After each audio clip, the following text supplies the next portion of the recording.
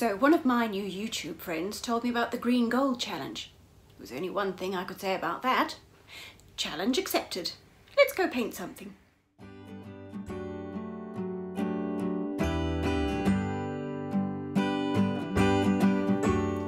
Green gold really is one of my favourites in my paint box.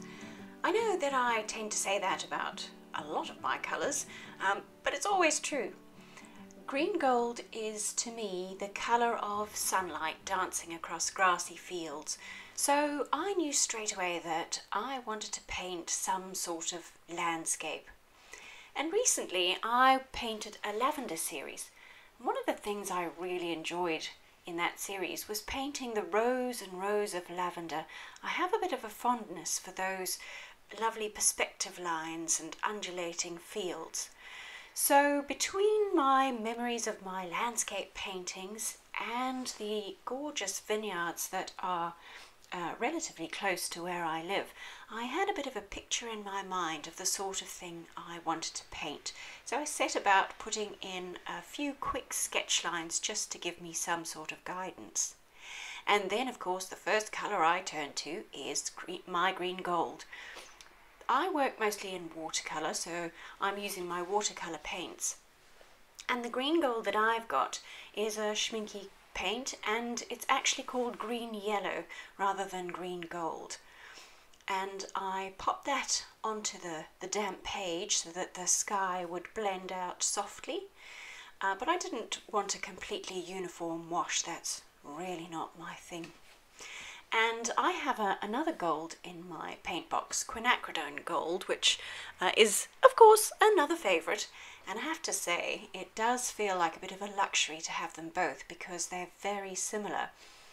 If you already had one of them in your paint box, I don't think you'd actually need the second one unless you're a crazy colour obsessed lady like me. The quinacridone gold is a bit warmer, I think, so it's got a bit more of that orangey red colour in it, whereas the green yellow, as the name suggests, is far more on the greeny side of yellow as opposed to the gold side. And I have started out, because I'm working in watercolour, thinking about where the light is first, and popped in those lovely sunlit leaves on the top of all those vines.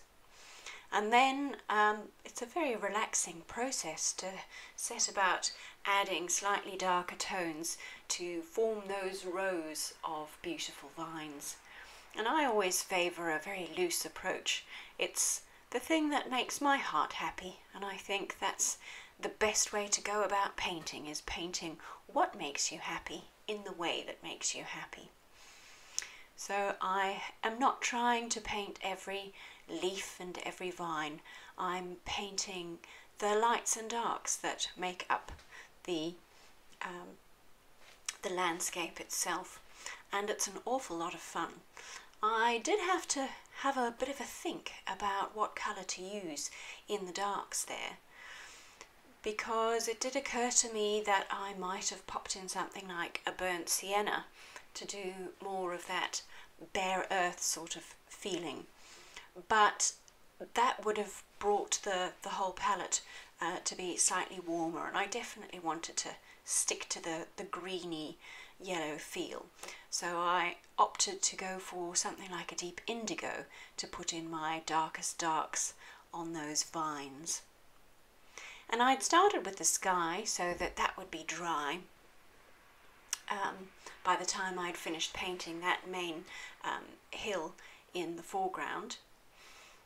And that now leaves me able to put in those distant fields and then the field on the side. So I got a chance to play with all my favourite greens and blues, using the bluer ones into the background and the yellowy ones into the foreground to hopefully bring them close to us. And I couldn't resist another opportunity to do those gorgeous lines that I have such a fondness for, but I have to wait until the watercolour paint has settled into the paper a bit, otherwise you won't be able to see the lines at all. And while I was doing that, I noticed that I had a little bit of a bloom forming, and if you paint in watercolour you know what I mean. It means there's this little cauliflower shape that appeared because there was too much water at the top of the hill. So I decided that that would be the perfect place to pop in some distant trees, which I did with that same indigo that I'd used in my darks. And then I went back to my stripes, my rows of darks and lights, to add another field going in a different direction. I do love these lines. And then we're pretty much done. It was a fantastic painting to paint, and I had so much fun painting with the green gold and thinking in terms of this colour palette that I think I just might have to do another one. So all that's left to do is to pop in my last little field section there, and then I get to do my favourite part of all. Is it your favourite too? It's the pulling off of that tape. It makes all the difference. And to be honest, I don't normally bother with the taping, but it's something I started doing recently only because I like pulling it off. Seems an odd thing to do, but there you are. It does leave you with some nice, crisp, clean edges. Here we go. You'll see what I mean. It changes the picture completely to take away that green tape around the edges. And there it is. Thank you so much, Dena. That was a wonderful challenge to participate in.